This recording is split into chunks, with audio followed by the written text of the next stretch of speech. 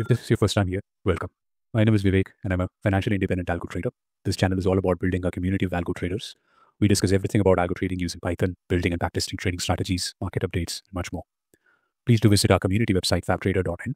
Also do check out my other YouTube channel, FabWealth, where I talk about my own financial independence journey and share tools, methods, and strategies that help me achieve my financial freedom. Thank you.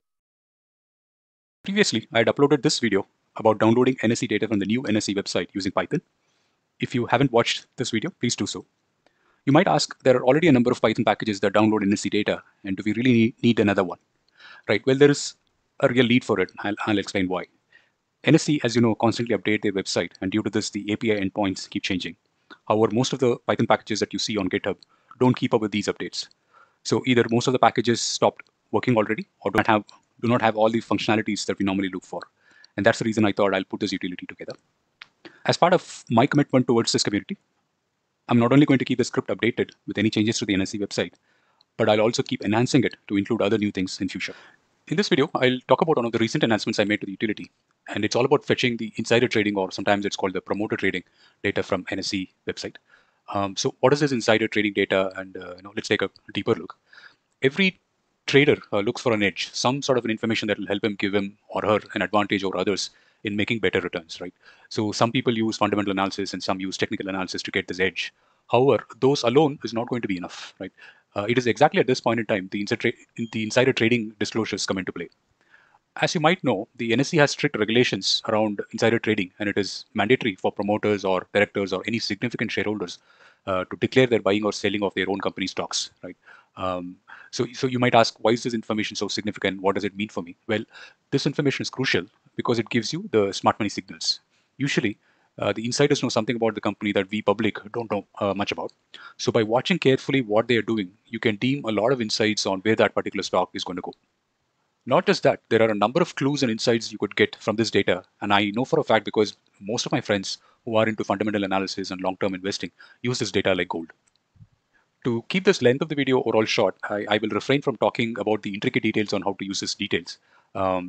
I've already covered that in detail in the blog article, so I urge you to kind of go through this, and I'm sure that you won't be disappointed. It has a lot of information on how to use this data effectively in your decision making. So I'm hoping this particular update will be useful to people who specifically look for this type of data. In this video, I'll share with you the simple Python script that can download this data from the NSE website. Let's now jump into the Python utility. Don't have to worry, all of this is already provided in the blog. You can simply copy this code and use it as you wish. The script there are two main scripts here. The NSE utility.py, this is the main script, which contains the class and all the functions that download various data from the NSE website. And this sample is just to explain to you how the insider trading data can be downloaded. So all you need to do is just import the NSE utility. First of all, this particular file, you just need to copy this as nsutility.py within your source root. Once that is done, all you need to do is just import that file, and you create an instance of the class, which is NSE, which is part of this is the class and this is the instance that is created.